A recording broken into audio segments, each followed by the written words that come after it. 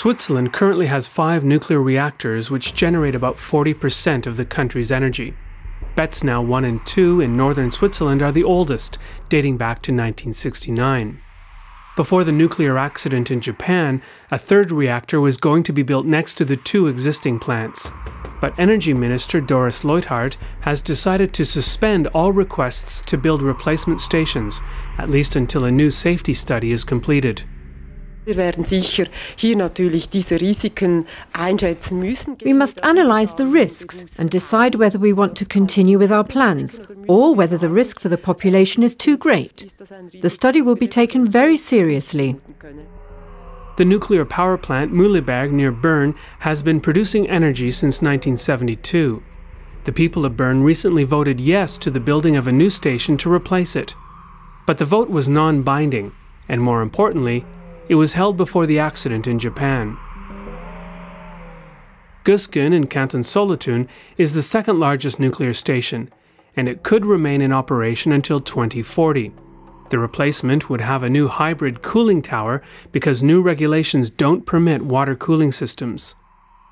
After the alarming events in Japan, the Federal Energy Office has chosen to go back to the drawing board and reevaluate the situation.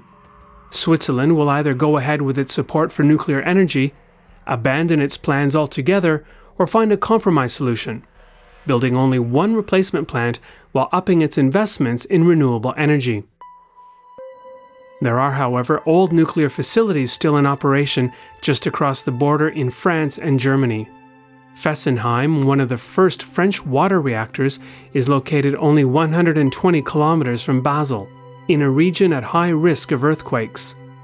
Scientists reckon that in the case of a strong tremor, radiation from Fessenheim could travel up to 370 kilometers. Depending on the direction of the wind, this could impact all of Switzerland. Fessenheim is not earthquake-proof. At the time of construction, there were different norms. The earthquake risk was underestimated.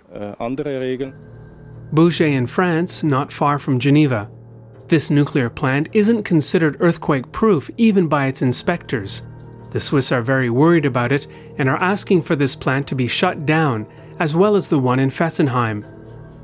In southern Germany, the Neckar-Westheim plant is being taken offline after the accident in Japan. In the past, it had to be shut down a few times for security reasons. Now, along with other old German installations, its days are numbered.